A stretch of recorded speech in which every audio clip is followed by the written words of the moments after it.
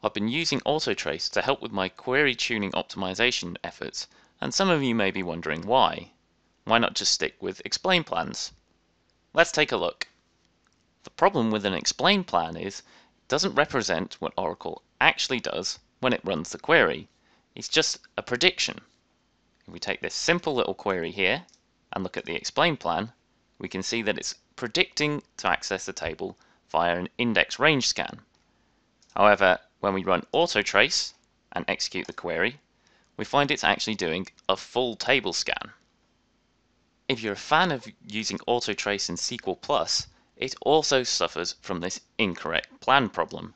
We take our query, paste it into SQL+, and then execute it with Autotrace enabled, as we show here, we find it's showing an index range scan again. However, this isn't the case. As we can see from SQL Developer, Oracle is doing a full table scan when running this query. Another reason for using Autotrace in SQL Developer is it shows you the performance metrics of each stage in the plan. If we scroll across, we can see we've got the buffer gets here, which is a measure of how many I/O operations were performed, the last elapsed time of this step in microseconds, how many rows did the step return, and how many times was it executed. Together, these four stats help us identify the poor performing parts of our query and where we need to direct our attention.